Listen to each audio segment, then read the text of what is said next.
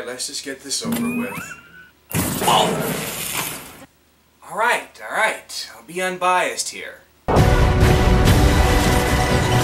Iron Man 3. So Iron Man 3 is finally released in theaters, and the question everybody wants to know is does it deliver? Does it actually continue the grand scale that Avengers set up, or for that matter, does it continue the lackluster performance that we got in the convoluted plot hole mishap that is known as Iron Man 2? Iron Man 3 continues the story of billionaire, genius, douchebag, Tony Stark. That description sound familiar to you guys? It should, because that's Bruce Wayne's description. That's right, Batman. Now, why, G-Money, would you make a Batman reference in an Iron Man video? Everything that they tried to do with The Dark Knight Rises and didn't quite work, works in Iron Man 3. It takes away pretty much everything from Tony Stark, strips him away, and makes it the whole movie a lot more about the man himself and not the suit that he inhabits as the Iron Avenger. Iron Man 3 is so well paced and so well written that even though Iron Man himself is not on screen often, you don't really miss much of him because they do such a great job at telling a story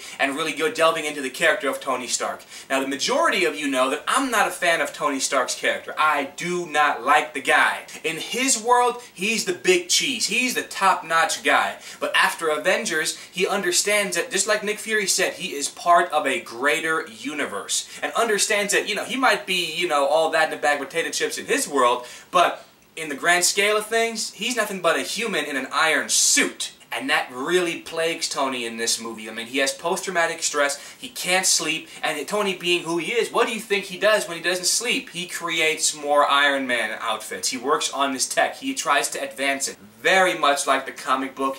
Really well done in this movie to tell the way that he actually does make a lot more suits. So what about the villains in this movie? Is there actually a threat from the villains? Do you actually feel like you care? Well, fact of the matter is, yeah, you do. Because you've got not one, but two villains. And not like in Iron Man 2 where you had Whiplash and, Justin Hammer. I mean, you had something like that this time, but in a completely different way. Aldrich Killian creates the Extremis experiment. I do recommend that you actually do read the Iron Man Extremis comic book if you get the chance. It will explain a whole lot more stuff in regards to that part of the movie. Guy Pearce, hands down, best Iron Man villain yet. What's left of your life?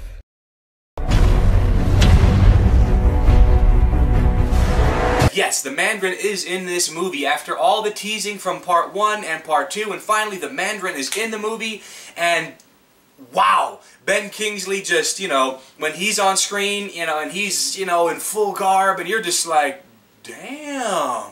Both Aldrich Killian and the Mandarin really create a threat that is unprecedented to Tony Stark himself. Wait a minute. G-Money, you're supposed to be the one that trashes Iron Man. You've been trashing Iron Man for the past couple of months.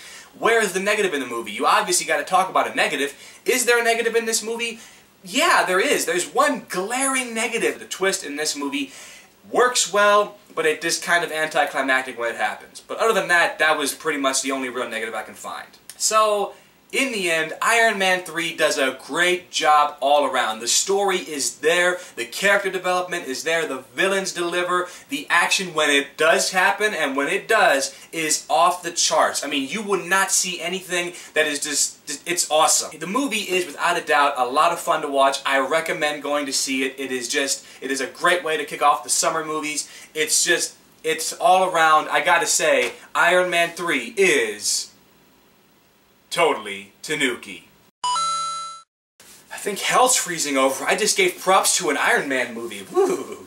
Go see Iron Man 3. Trust me, you won't regret it. Even for the simple fact that I'm the one who's been trashing it all around, says it's a good movie. Go watch it, and for that matter, I recommend you stay after the credits because, yes, there is a post-credit scene that will make you chuckle. But that's all the time we have for you guys today. Thank you so much for watching, and of course, we'll see you next time right here on The Cash Show. And until next time, this is me, G Money, telling y'all, peace.